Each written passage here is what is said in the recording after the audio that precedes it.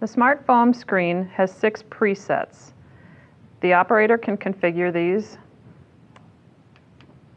Go into the calibration screen, enter password 1023, enter.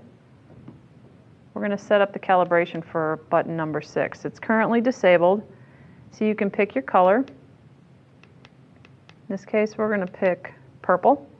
You can select your text.